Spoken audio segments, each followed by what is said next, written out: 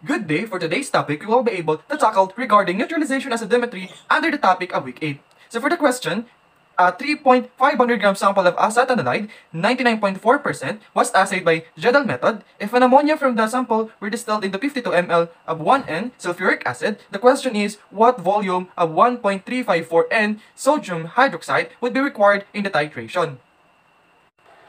Since we're going to find the volume of this question, for the formula for the volume, which is ml equals to x equals to bracket ml times n bracket minus the gram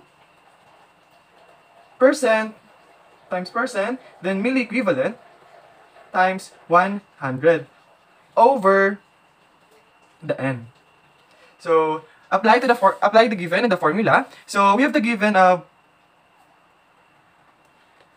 52 times 1N sulfuric acid, 1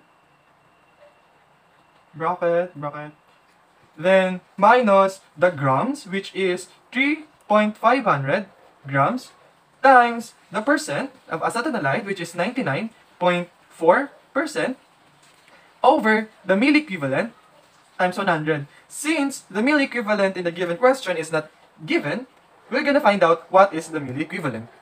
We're going to get the milliequivalent of acetanilide. So for the chemical formula of acetanilide, we have C8, H9, and O, which is the oxygen. So for the molecular weight of carbon, we have 12 times 8 over here times 8 equals to 96. Then the hydrogen, which is the 1, molecular weight of hydrogen is 1, then times 9 is equals to 9. Then nitrogen, the molecular weight of nitrogen is 14. Then the oxygen, which is the molecular weight of oxygen, is 16. In a total is, we have total of 135. So for the milliequivalent formula, we have milliequivalent is equals to equivalent weight divided by the valence over 1000. So applying the formula, we have milliequivalent of acetanilide, which is 135, over the valence is 1. The valence of acetanilide is 1, divided by 1000. Is equals to 0.135. So this is the milliequivalent of acetanilide. Then go back to the formula, which is the milliequivalent is 0.135 times 100, which is constant, divided by the n, which is 1.354. And so first we're gonna get the answer for this one, then next over here. So 52 times 1 equals 52. 52 minus 52 ml minus natin sa 3 point.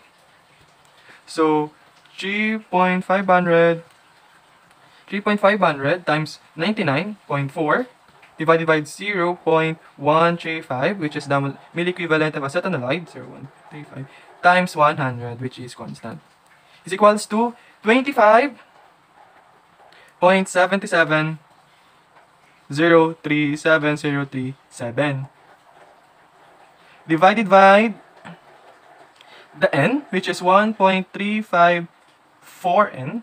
Yan. So divided by.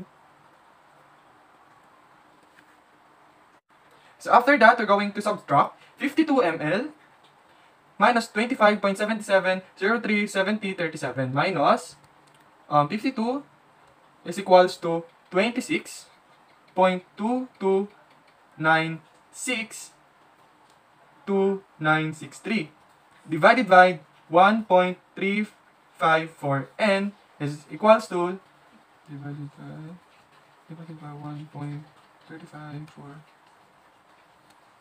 is equals to 19.37 ml. So this is the final answer. So we get 2 decimal places since was the final answer. So the volume for the question above is 19.37 mm. So that could be all. Thank you.